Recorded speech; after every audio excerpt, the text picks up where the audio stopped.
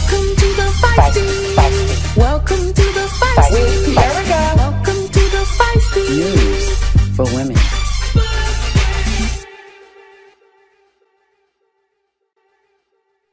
Hello and welcome to the Feisty News for Women. I am T. Erica. I present important women's issues and fearless feminine voices disrupting our society. Today is May 12th, 2022. Here is the Feisty News for Women. The Women's Health Protection Act, protecting the reproductive freedom of women, was passed by the House of Representatives last year, but it failed to advance in the Senate. The effort was revived after a leaked document from the U.S. Supreme Court suggested that it may strike down its own decision that legalized abortion nationwide. House Democrats marched through the Capitol to the Senate earlier Wednesday, chanting, "My body, my decision," before bringing legislation to the floor to codify the standards set by the decision into federal law. Unfortunately, they did not have the votes to meet the 60-vote filibuster threshold to clear and advance the bill.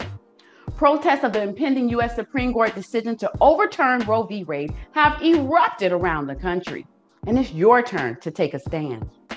As of March 13th, 2022, we, the feisty women of the world, demonstrate that we demand protection for our reproductive freedom with the Protect the Pussy protest, which invites all women to 1, arm yourself for your own personal protection, 2, abstain from sex with men, and 3, demand vasectomies for males over 16. The Protect the Pussy protest will last until Roe v. Wade is protected or equivalent legislation is introduced. Subscribe to thefeistynews.com for more info. In other news, women under the Taliban rule are now ordered to cover up head to toe and only go outdoors in the company of men. The new burqa decree comes just months after leaders of the Taliban in Afghanistan promised to promote women's rights. At this moment, the country faces economic and humanitarian disaster with record numbers of unemployment and widespread hunger. As leaders of the Taliban feel the crush of despair, they seem to turn around and tighten the reins of women, instead of empowering us so that we can help uplift them. Imagine what would happen if the Taliban decided to promote more education for women and allow women more freedom to help them figure out a way out of their economic slump. Subjugating women is a loss for everyone. In other news, when you think about the women you meet on a day-to-day basis, you might judge them based on the clothes they wear, the way they present themselves, and the smile that they have that demonstrates their success. Even when they try to hide their pains, there's still telltale signs that they simply cannot. Today, I want you to meet Gabby Balcells, a clinical psychologist with a background in trauma-informed, emotion-focused therapy. Gabby, welcome to the Feisty.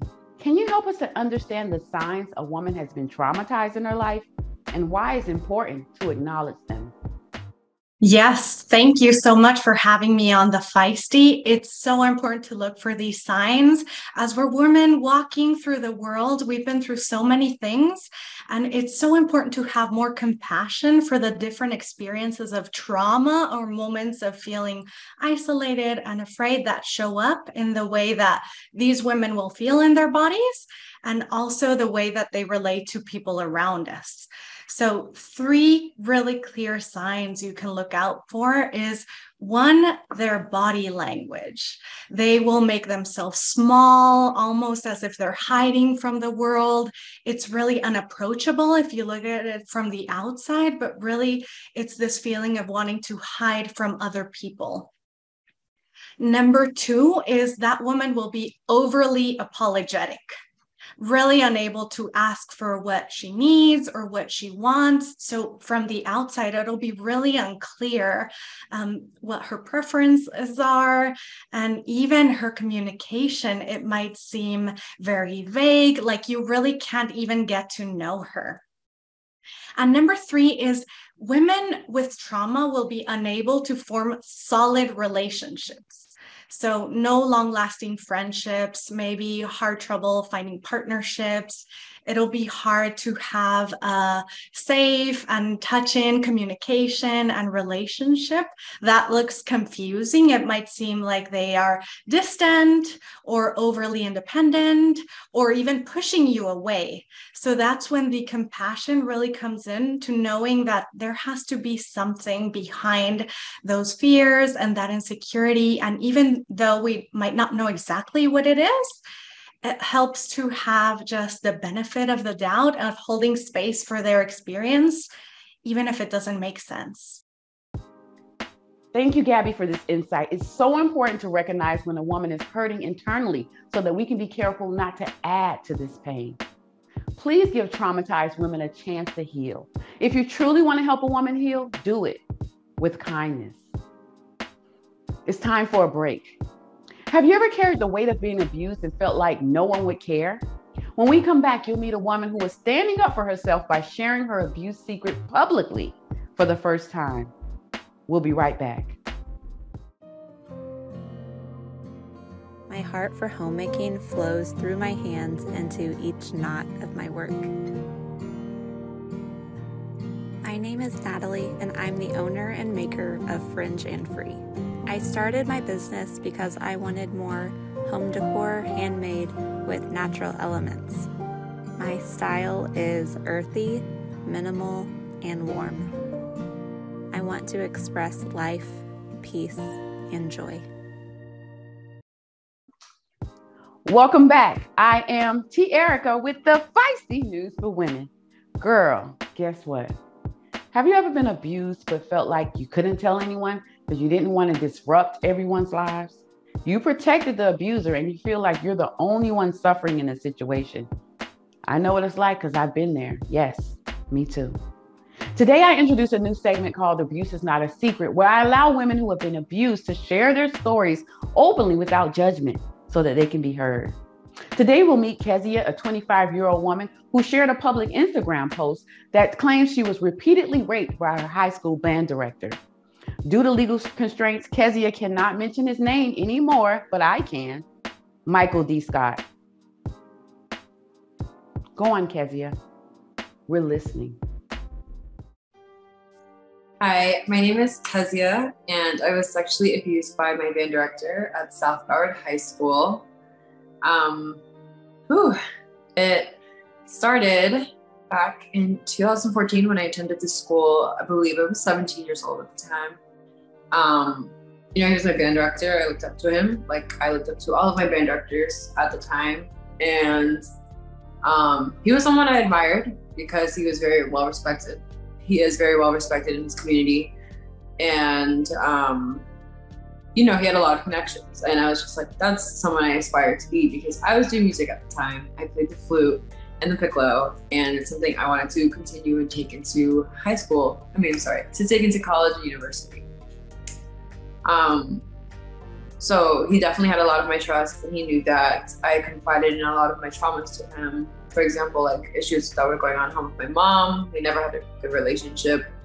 And he definitely twisted and used that against me, which is how he was able to gain power over me.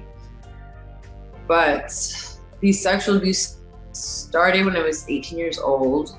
I remember the week I turned 18, he was just like, oh, you get to have sex now with anyone you want. You're of age. Of course, at the time, I was like, that's weird. Like, okay, yeah, but I'm thinking about going to college, university, and like focusing on music. I have all these competitions coming up. Like, why would you mention something like that? And from then on, it was, I guess that was him opening the door to start the abuse, which followed after. He definitely used alcohol as a gateway. So I remember us being on Hollywood Beach at one of the bars, little tiki bars, and he would just make us drink. He knew I hated spicy drinks, and would always give me Fireball, and he would force us to drink and would watch me drink. Then he would rent a hotel. By that time, I had I'm pretty drunk. I don't even know what's going on because I'm also 18. So liquor is new to me and it's affecting me in a different way. And I just remember being in the hotel room with bottles on the table, and he just grabbed me and was literally just having sex with me right on the bed. Like, never put on a condom, never nothing. And I would beg him to stop, and he would just keep going. Another time was in the band room auditorium. We were sitting there getting ready for a concert, and he was just like, let's sit down here. So we sat in the, you know, in the audience. We sat in the audience, and he forced me to give him head, even though I was literally begging him not to. He grabbed the back of my head and forced me down onto him. So those are just two little cases that have happened that I'll speak on for right now. So it has definitely affected my relationships, and it sucks because last year I got into a healthy relationship, but I can't seem to commit. I can't find it in me to commit to anyone, no matter the guy, no matter how great they are. And it has definitely cost me some really good guys. It has cost me some relationships and friendships, just because a lot of people aren't built like that and they don't think that's okay. And you know, that's how I operate. I'm trying to break it. But it has also affected my trust, especially in men. I never feel safe or comfortable around them. My anxiety is like, I'm always like shaking. If anyone like touches me from the back, I jump. Like small things like that. Well, not even small, because those are big things, but it definitely affects the way I think and I view marriage. I don't want to get married. I have no desire to, because for right now, that's the picture I have of marriage, and I don't want that. I've had 7 years to reflect on this, and I also didn't want to say anything because he does, you know, have a beautiful family, and they don't deserve this because it wasn't their fault, it wasn't their doing. But at the same time, it's been eating me and destroying me, and it's not fair. It's for me to be the victim or the survivor, I'm sorry, and just let it overtake me when he's living his life freely. And yeah, I was tired of it eating at me, and I wanted to release it and let it go and give it back to its owner. And that's what I'm doing, finally.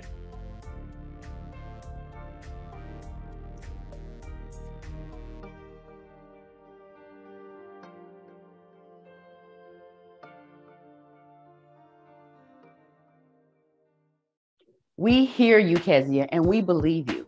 Thank you for the gift of speaking out so that other women will know that they can and should speak out too. If you or someone you know has been a victim of Michael D. Scott or any other abuser, and you're tired of carrying the weight alone, reach out to me and I will have you on the Feisty so that you can be heard. Abuse is not a secret. As for you, Michael D. Scott, you are a monster.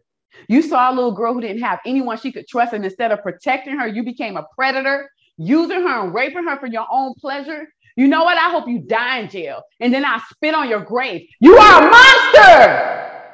Welcome to the Feisty.